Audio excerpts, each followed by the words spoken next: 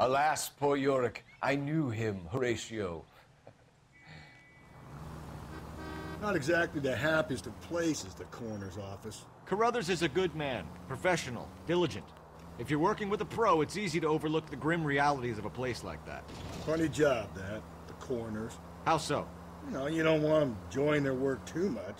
The wrong kind of man can get awfully lonely rattling around a joint full of corpses. I thought you were usually too drunk to get through a magazine.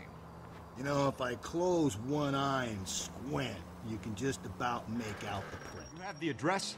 It's the alley off Aliso between Los Angeles and Alameda. You're kidding. The next one will be opposite Central Station. Count yourself lucky, Phelps. Most guys would kill to land a case so close to their desk. Yeah. It means they can pop in to hit the office supply of hooch whenever they need it. That ain't a bad idea. That is not a bad idea at all, Phelps.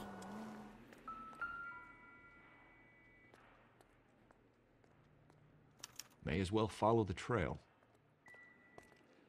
You think he's trying to lead us somewhere? Probably all the way to City Hall, that brazen son of a bitch. I heard a noise in the early hours of the morning. I thought it might be a raccoon at the milk bottles. Something bad happened to her, Glenn. And so far we have her husband as a suspect, and you. Give us something that will make us go away. Do you mind if we look around? Why would you want to do that? Because we say so. I guess you can. Hey, don't you have to get a court order or something? I have rights. Clem? Shh. You got some fine stock here, Mr. Robbins.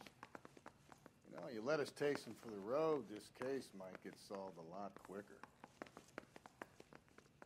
He's joking, Mr. Robbins.